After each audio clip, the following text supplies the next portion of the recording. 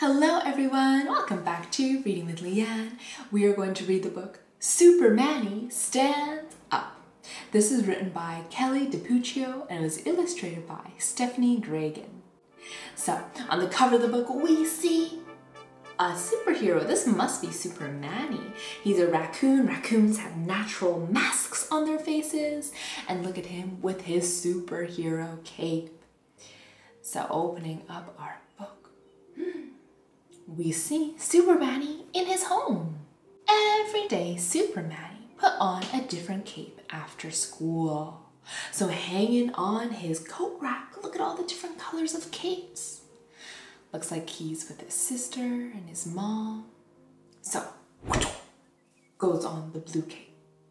When he wore his blue cape, he saved the world from the ocean of unsavory sea creatures. So, he looks in his fishbowl and there's pirate fish, fish with sharp teeth, fish with 3 eyes, and he battles them.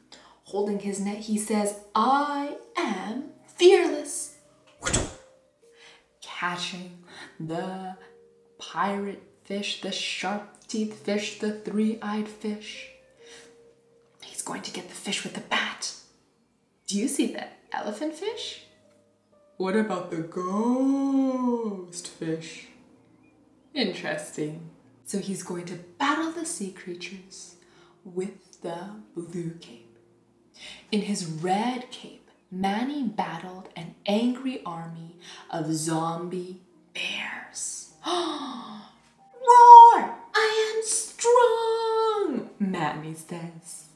And he's battling the zombie bears that are walking towards him. Oh, wait a second. His sister is trying to have a tea party. I think he took that bear right off of one of the chairs. His sister's like, you're ruining my tea party. So that's the red cape. And then he soared through the skies in his yellow cape. I am brave. So look at him. He's pulled out the cushions of the sofa. He's battling against these blobs. They look like clouds, but like sharp clouds, spiky clouds. He does this as his dad reads his newspaper. And with the cushions, look what he did. He single-handedly brought down the evil cloud monsters. So in his sofa cushion cave, I wonder if he's with the nice cloud monsters, reading with them. And then another cape. When legions of alien robots with laser beam eyes invaded, Manny tirelessly fought them off with his purple cape. So, pew, pew, pew, pew, pew.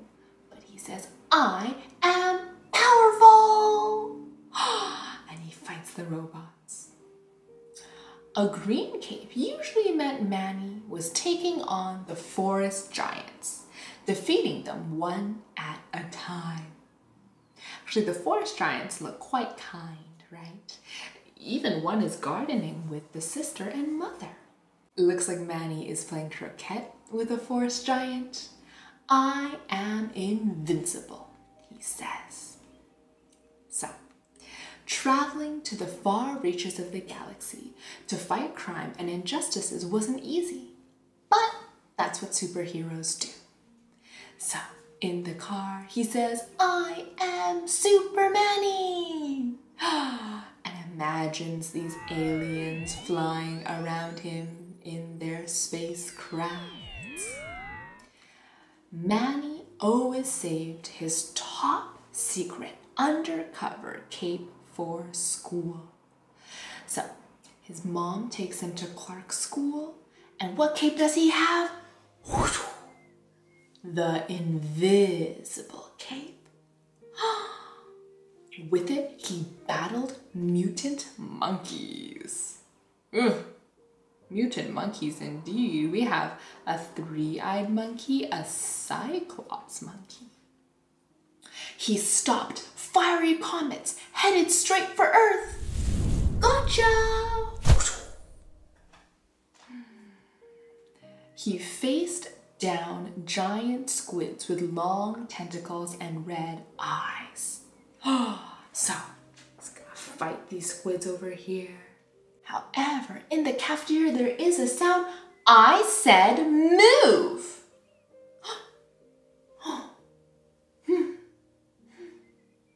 Manny looked past his lunch to see where the loud voice was coming from. Tall one was towering over small one and laughing. Move, little weirdo, she said. Small one seemed to even get smaller. Manny watched as tall one continued his laughing and teasing. He felt frozen, glued to his seat, so he said nothing. He did nothing. Oh, until he remembered his invisible cape. Manny stood up, and then he did the bravest, most courageous, kindest thing he ever could have done. He said, "Stop it."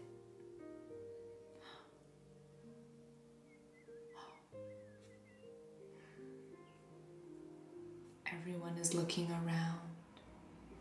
Tall one moved in closer. "What did you say?"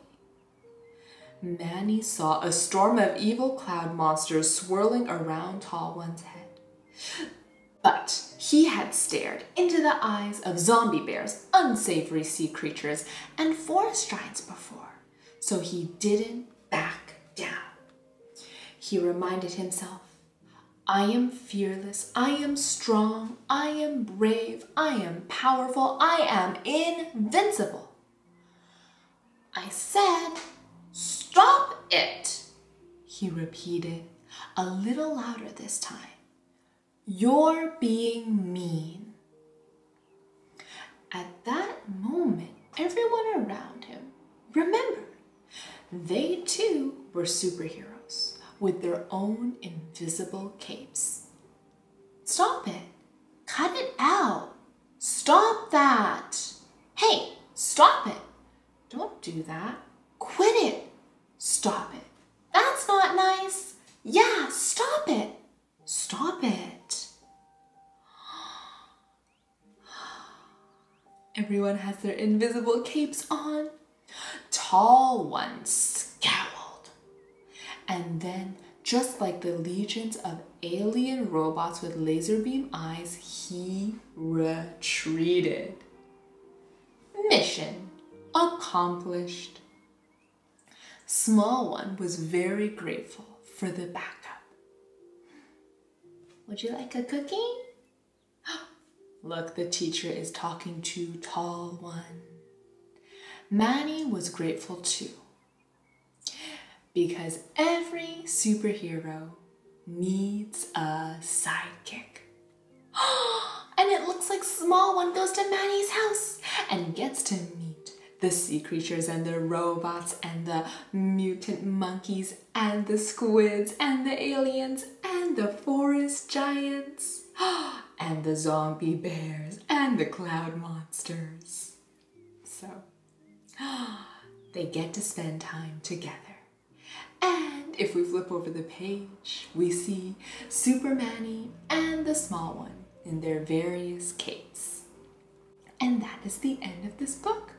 So this is called Super Manny Stands Up, written by Kelly DiPucchio, and it was illustrated by Stephanie Graegin. I hope you enjoyed reading along with me.